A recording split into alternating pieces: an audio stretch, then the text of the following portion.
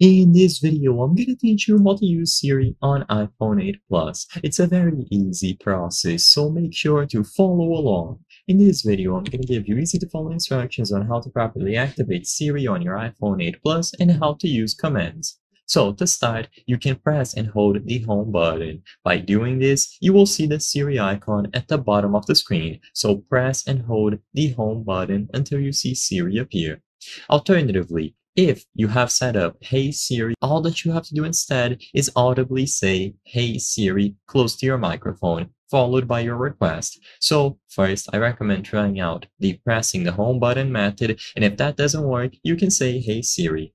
If Hey Siri does not work, you need to go over to the settings and enable the option from there.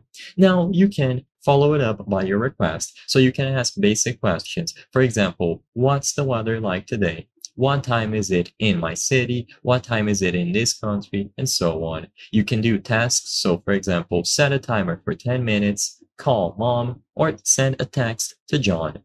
You can ask for information like find gyms near me, find Italian restaurants near me, what are the latest news, and so on. And of course, you can have full control over your phone. So turn on Bluetooth, increase the volume, open the settings app, close down all applications, and so on. You can issue all sorts of commands, and you just have to be clear and specific. The more specific your request, the better Siri will understand you. Siri is always learning, so don't be afraid to try new commands and see what it can do. You will be able to issue commands, and all of the requests will be picked up and done accordingly. If Siri cannot understand a specific request, she will ask you to follow it up, and you will be able to clarify what you mean.